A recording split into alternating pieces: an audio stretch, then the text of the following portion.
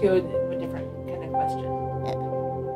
What would you say to somebody? Say you met a new 8-year-old. They just found out they had a brain tumor, and they were really scared about it. What would you tell them?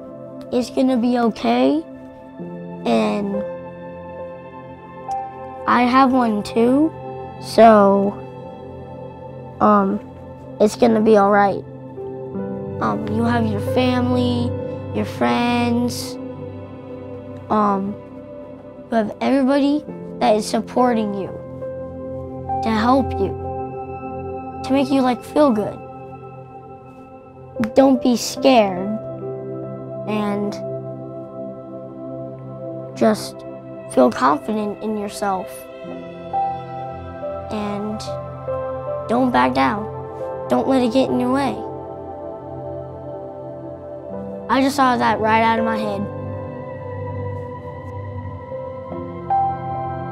When Brady was 9 months old, I had come home from work and I picked him up from my mom's like a normal day, and he had an eye twitch. And she came over and she's like, yeah, I see it. Let's make an appointment on Monday. So I called Monday. They got him in on Wednesday. My family doctor in Omaha luckily didn't play it off as something. He says, well, I want you guys to get this checked out by an ophthalmologist. So we went to an ophthalmologist and he said, seesaw nystagmus, MRI immediately. So a week later we did the MRI and they told us we'd know within 4 to 5 business days what the MRI said, and we knew within 45 minutes Brady had a brain tumor. When I got my Build-A-Bear, the person that was making it had the same brain tumor as me. I told her I'm here for 6 weeks for radiation. And she's like, I've had radiation. And then she told me her type of brain tumor. And then I said, I have the same one.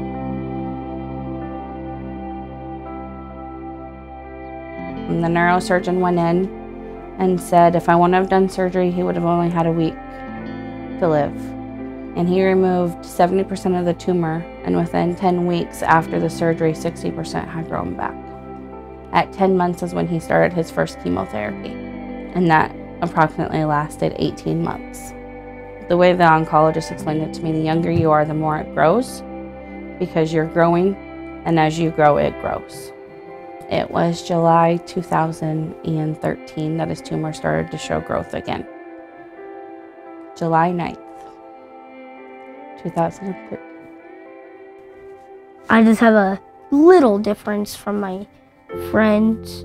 They don't have to be in and out of hospitals. They didn't have to get surgery ear to ear. And they don't need to get radiation. His life has been, I've tried to keep it as normal as possible, but I've also tried to make sure in life that I show him things. We took him to Florida so he could see the ocean, because he is losing his vision. He has tunnel vision. Pretty much if you hold a paper towel tube up, that's what he sees. We did MRIs every 3 months, and everyone until July was stable, and it came back that it was growing. So we were out of options locally. I called my pediatrician and said, okay, I'm ready for the second opinion in Iowa. And that's when Dr. Sato called me and Dr. Bellotti, and we set up appointments to come here in January.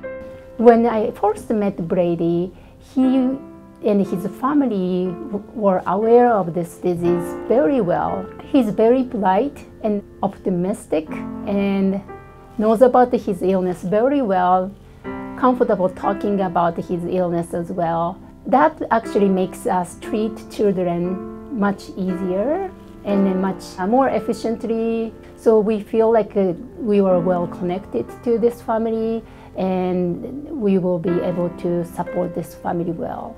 All right, we're glad that you guys are here. And we're glad to be here. I really am. I'm glad we decided to come. Everyone had seemed to talk to each other. Neuro had talked to radiation. Radiation has talked to oncology. They talked to ophthalmology. Everybody seemed very well coordinated. We walked into Dr. Bellotti's office, didn't waste any time, and said the equipment's not available in the Omaha metro area and that it needed to be done here. His department head, I do administrative duties. In addition to that, I spend a significant amount of time taking care of patients, both pediatric patients or children and adults with brain tumors primarily. So there's been a multidisciplinary clinic started where children with brain tumors can be seen in combination with a pediatric hematology oncologist, the endocrinologists, the neuro-ophthalmologists, as well as neurosurgeons in the same place while getting their imaging usually done immediately before that. And this is very, very convenient for patients, but I think very importantly, it allows the physicians taking care of these patients to interact and work together to optimize the treatments for each patient individually. My role within the clinic is that as children go to treatment with surgeries of the brain tumors or radiation therapy, the pituitary gland is right there and can become affected, so children can have problems with the hormones that are regulated at that level. You know, children can be seen by different specialties and everybody is disjointed, so having the multidisciplinary clinic is easier because everybody's right there, so we can get updates about how are things going with the radiation, how are the imaging studies, if they have any concerns and if they need anything. Endocrinology is coming to radiation just to make it easier for us. That moment when we met with Dr. Sato on our very first initial appointment, she called neurosurgery. Neurosurgery came over, so we didn't have to meet with them the next morning. This really covers everything. It's really comprehensive.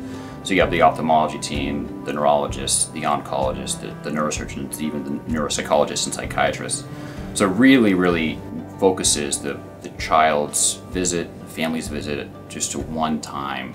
So it really minimizes the amount of travel it takes, especially in a state like Iowa where patients can be coming from very far. And you're seeing the top specialists in the fields on that day. We can really coordinate all the care and everybody knows what's going on with the other part of the body, the other service. And so it's not like a week after I see the patient, I find out there's a change in the brain tumor. I know that day and I can feed back to the radiation oncologists or the neurosurgeons, you know, what I'm seeing so that they can tailor their care based on that. So I wanted to start the clinic so that patients can come here and see those disciplinaries in one day, and if not, 2 days. So we all discussed, and then everybody sees the patient, and then we communicate what we think is going on with the patient. And so by talking together and knowing what our treatment does, we can together choose the best treatment for each patient. They explained to us that surgery is not an option at this point. Brady's tumor is connected to his optic nerves and in his hypothalamus pituitary area. So surgery would cause immediate blindness. Brady's going to start stereotactic fractionated radiation, and to explain it to a regular person, that's a lot of beams, all divided up down to the millimeter to the tumor itself. I'm just not scared at all. He is so excited. You're not allowed to be sad around him because he's never sad. He never says, "Why me?" So coming here is a new start for him. And it makes me happy. It truly does. It's gonna be a long 6 weeks.